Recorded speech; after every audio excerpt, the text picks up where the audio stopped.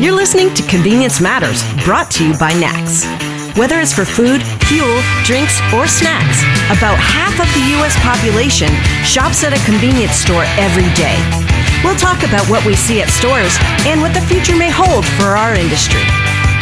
It's really not what somebody purchases that's the most important thing when you shop at a store, whether it's a convenience store or something else.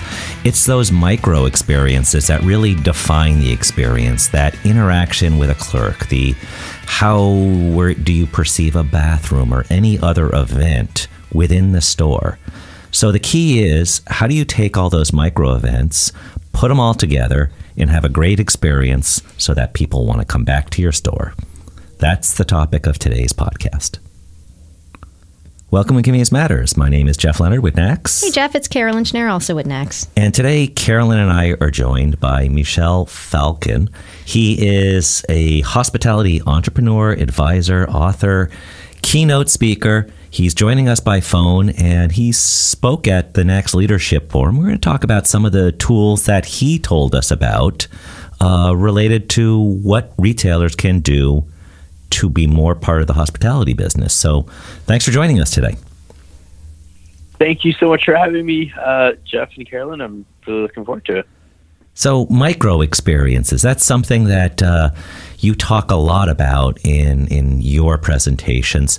Can you take us through what micro experiences are, those mini experiences that make up the very important loyalty and transaction?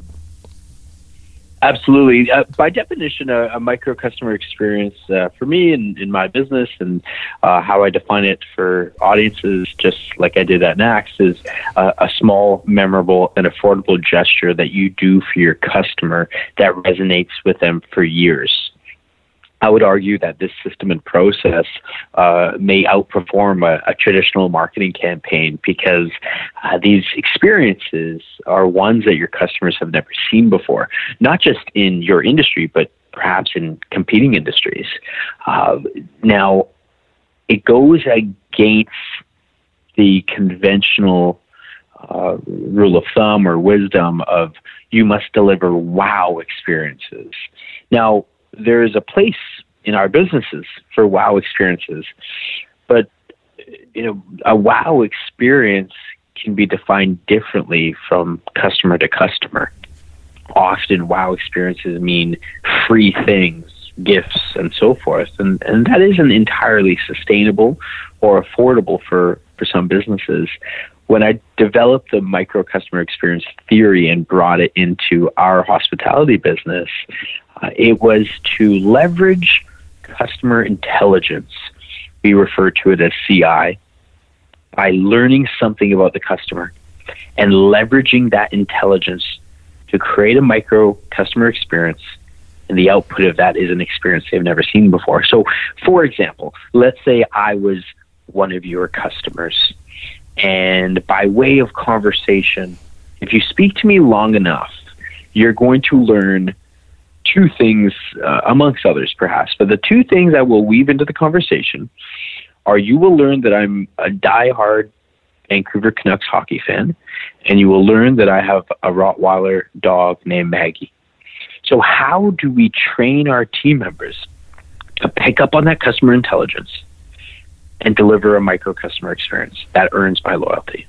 So I'm spitballing here, but as an idea, but what if I was a regular customer of yours and you knew that I came in every Thursday perhaps, and one day I show up and there is an affordable chew toy for Maggie. Maybe her name is on it. Or maybe it's something that doesn't cost any money at all. Like, how about that Vancouver Canucks win last night, even though you might not even be a fan? So these are the micro customer experiences, those subtle, affordable, and memorable gestures that we need to train our team members on. And let's be very clear.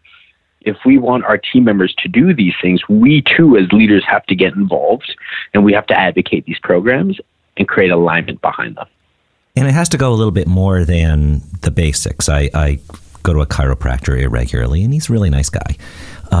But the two questions he always asks me is how's the family, how's work, and it took me a while to figure out. He kind of cares on about the answer, but he probably asks everybody the exact same question, and I just go into like this spiel like he actually cares about my work and stuff like that.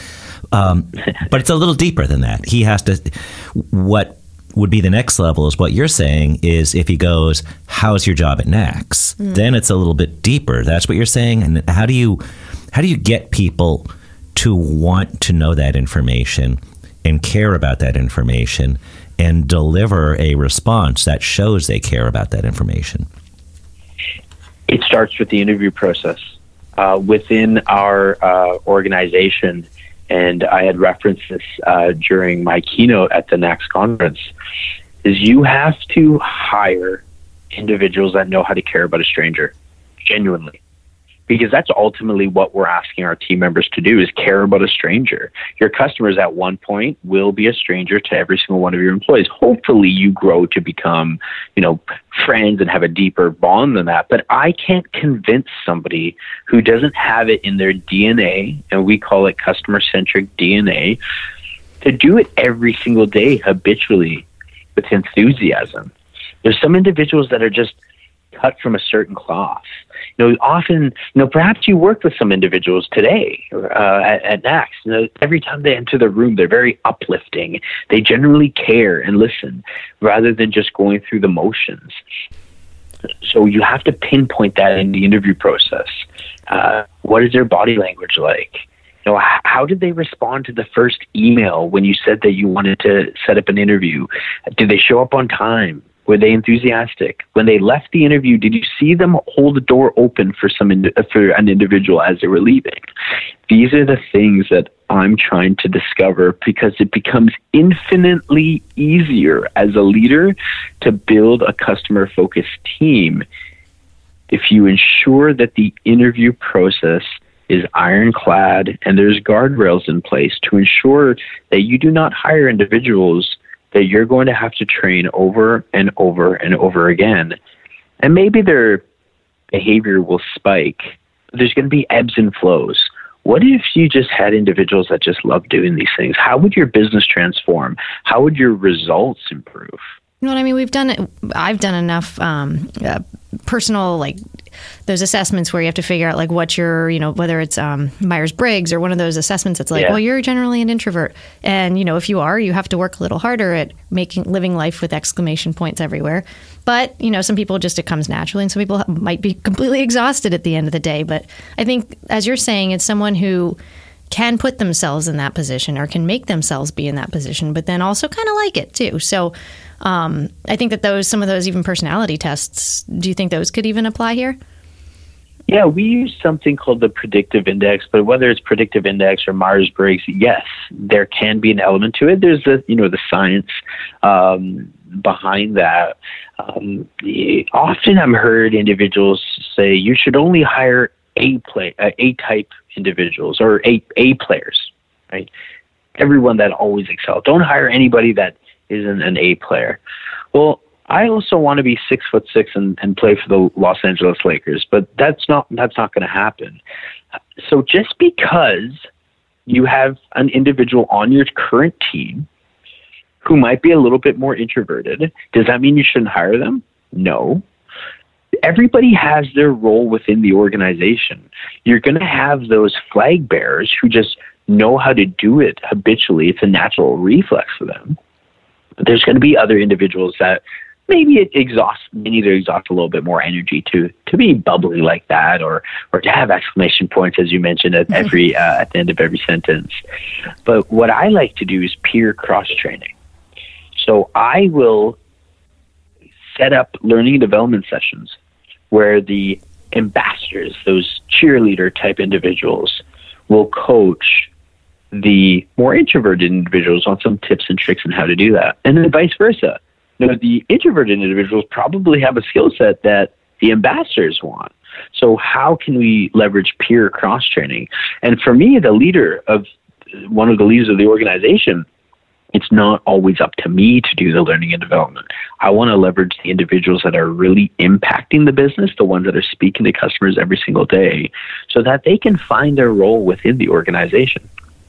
That's smart. I mean, I think, sort of side note, there's a colleague of mine here at NACS, Alicia, who she and I, if we write back and forth in an email to each other, it's like all exclamation points, every single one of them. And she sent me an it's email. Emojis and exclamation points. That's true. But, sometimes those are over the top, so we just stick to 3 exclamation points. And she sent me a meme that said, sometimes I put periods at the end of the things so people will take me seriously. But anyway, that's an aside. I think one of the things that you made me think of is today's e-commerce, like when you're Amazon or anybody, basically, you look at something online now, all of a sudden the remarketing targets it on the side and says like, oh, you're going to like this. And like, how did you know? And now I'm onto them and I just know they're watching my browsing history and everything I do. But they're like, of course I want this squeezy dog toy for my dog whose name is Chase, but just like Maggie. And you're like, yes, I'm going to buy that impulse buy today. But when you're talking about people, customer service folks and those that are in front of people in retail, it's like, it's AI, but it's not. It's really just listening. It's really teaching and training how to listen and then how to pay attention to what that is and then remember enough so that when the next person comes in. Do you often give tricks to folks so that they remember stuff like that? Is it like take notes, this guy's coming in on Thursday, or you just really hope that people it's ingrained into their behavior that they just know this? They know that you're coming in with Maggie. Great question. So we have 2 core values that I'm going to share with you, 2 core values within our organization that will emphasize how we do this. One of them is ownership. Right? You have to take ownership over gathering that customer intelligence, not letting it fall on deaf ears. Because there's many times where somebody's asked me, an individual from a company that I've done business with, how's your day going? And maybe I said something like, I'm very excited. I'm just about to go to Mexico tomorrow. And they respond with, oh, that's great. Have a good time. Like, oh, you could have used that, right?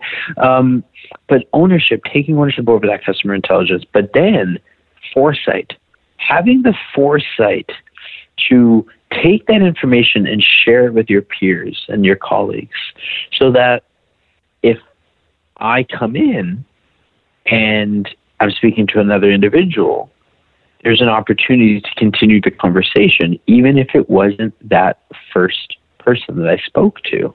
Now, there's always, you want to make sure that you color within the inside the lines. You don't want to scare your customers by having them think how do they know that? And are they always listening to me? So within reason, of course.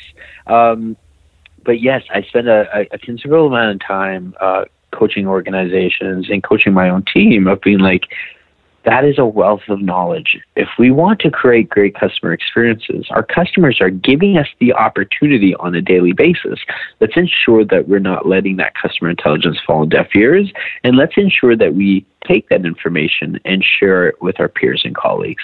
So that leads me to something I hadn't thought of previously, and maybe you have it institutionalized, is when you're doing shift work, like at a convenience store, places like that. When shifts change, they share information about maintenance. This needs to be done. Share information about maybe how's the till looking? Does anything need to be done in terms of any of the food? Anything like that. But it's all operations. Are you suggesting, or do your clients look at building in time, maybe 5 minutes, to share a awesome customer experience? Like, I had the person come in today and this happened, and just want you to remember that it made a difference in their day today. Is that possible when you look at shift work, and how would you build that in, given that time is money? Yeah, so there's 2 ways that I would perhaps approach this. In our organization, we have a daily huddle before we open our venues and our restaurants. That allows us to share good news and pertinent information. But I recognize that might not be suited for every single business. So in lieu of that, we also leverage a document called the In the Know document. It's a weekly 1-page document that, it's self-explanatory. It's in the title. Everything that we need our team members to know is in this one document that's easy to read. Bullet points, not long-winded paragraphs. pictures. So I created this document because I recognize that in hospitality, and perhaps in many other industries as well too, things can change quite quickly. In my world, menu items might change quickly at a moment's notice because we got another supplier or whatever the case might be. So I said, how can we combat this? Because I don't want team members to be able to truthfully say, I didn't know. Right? So we created this document called In the Know, and it's just bullet points like, Samantha did a fantastic job with this customer. Check out this Google review that we got because of it. Or don't forget, it's our customer George's birthday on the 24th of January, and so forth. And then it comes to product changes as well, too. We have a new menu item. We have a new cocktail coming out. Here's everything you need to know. So it's these assets and these aids that we can create within our business that require very little heavy lifting. In our world, we'll have a SPA, a single point of accountability for every system and process. So if the In the Know document doesn't go out tomorrow, or the huddle doesn't happen habitually, I know who to go to. Right? That you have to take ownership. Again, going back to our core values, that's something that you said you wanted to do. You must take ownership over this. And this is where we can put some of the emphasis and lean on our leaders to say, we're trying to make this a better workplace for you and your colleagues so that we can deliver a better experience to our customers and we can run a successful company. And if we grow together, and perhaps there's room for advancement and career opportunities, right? It all works together, right? We cannot have a great desire to deliver a great customer experience if we don't first look internal to the business and ask ourselves and say to ourselves, pardon me, people don't fail, processes do.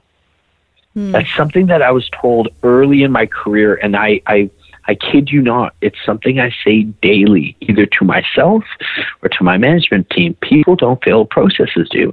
So if you have team members on your team who aren't quote unquote getting it, well, maybe the process isn't there for them. Maybe that asset is missing. Right? So I like to do a lot of critical thinking when it comes to people not getting it. I like to believe that individuals are intelligent, right? And sometimes they're the product of their environment. What type of environment have we created for them? And the second part to that would be inspect what you expect. If you expect a great customer experience, well, you have to look under the hood habitually. You can't just let it go for a month or 2 months and then be upset that something's not being done the way that you suspected it was going to be done. That's on the leader. Right? That is on the leader because they didn't expect what they expected. And I think that expectation is key there. I think in general, today's society, you're rushing around, you're running into something, you want to go in quick, and convenience stores especially. But I know your background's in call centers and customer service. It's like, I hate to say it, but I kind of expect, and I'm a pretty optimistic person, but I expect customer service to suck generally. And then I'm pleasantly surprised when it doesn't, right? So you go into the DMV, for instance, Jeff, you've been there recently. And yes. No offense, but you don't expect much. It was a terrible experience today.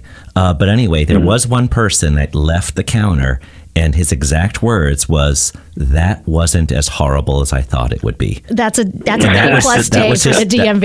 Yes. But it was just exactly what you're saying. If it was a free market, I would start my own DMV. Oh, yeah. I'm so fascinated by industries that are just, I'm shaking my head. The taxi industry was one that was very vulnerable, and Uber comes in. Blockbuster. Not necessarily a bad experience, but if you think how much time we exhausted going to Blockbuster, if you really think about it, I want to watch a movie.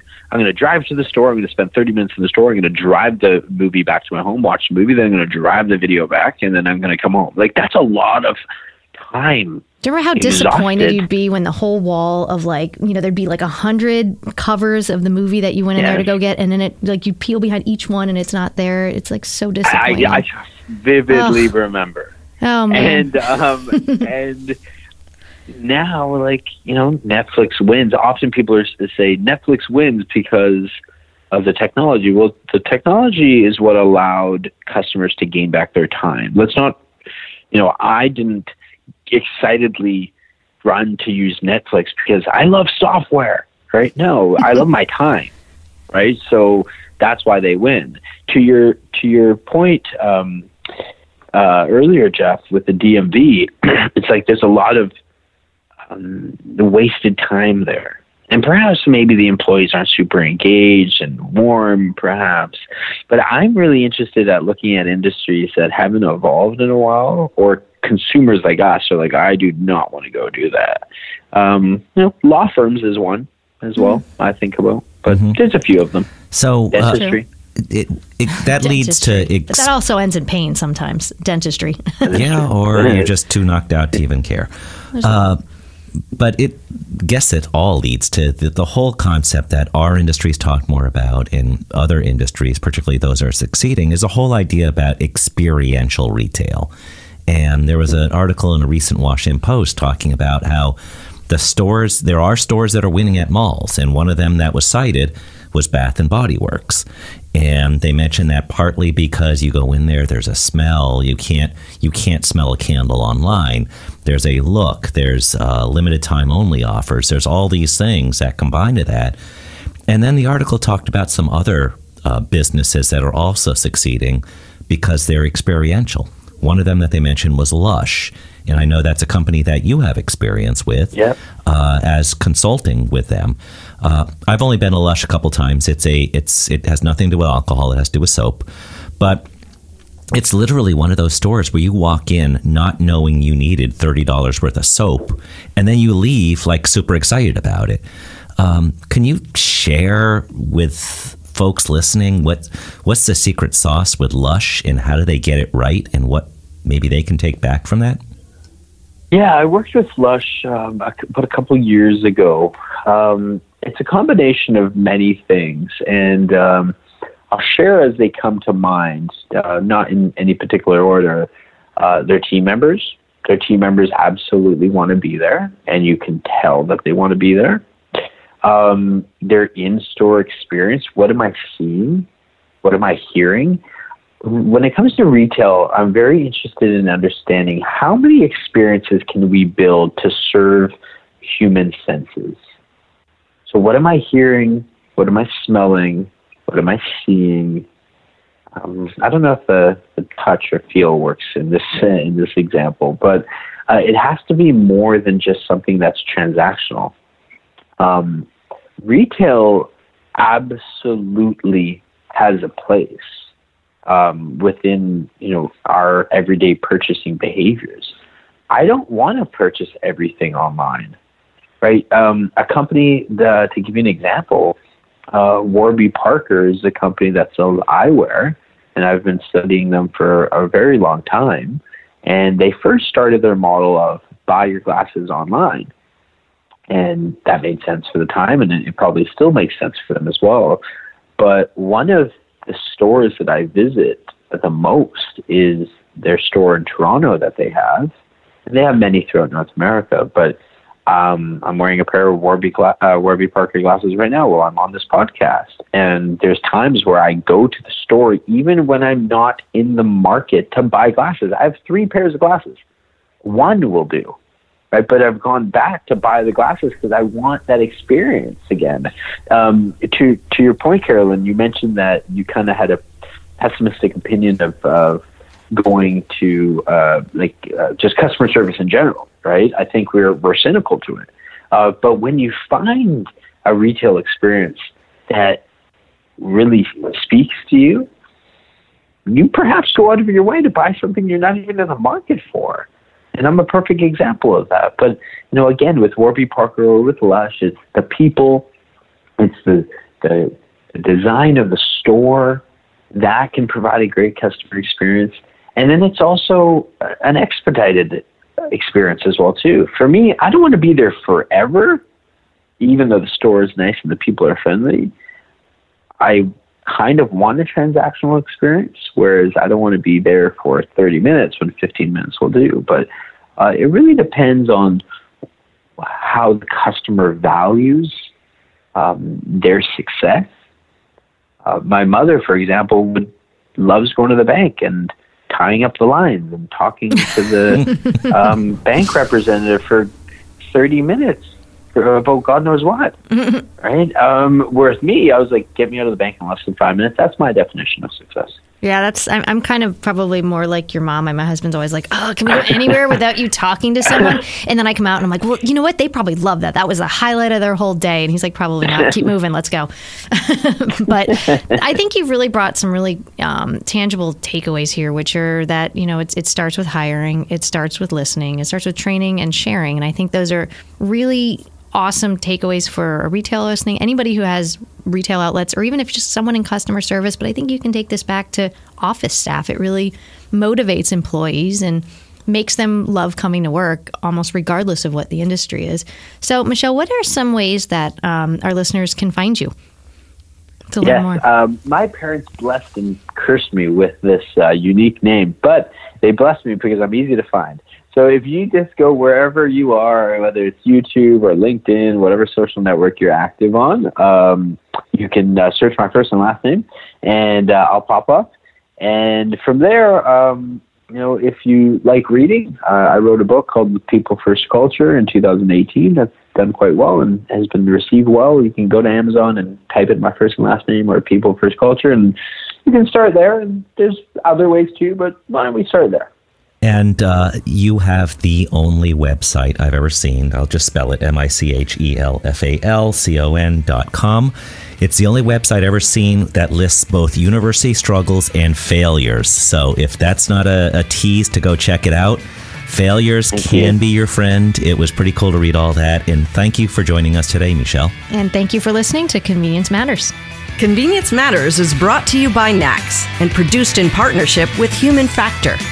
For more information, visit convenience.org.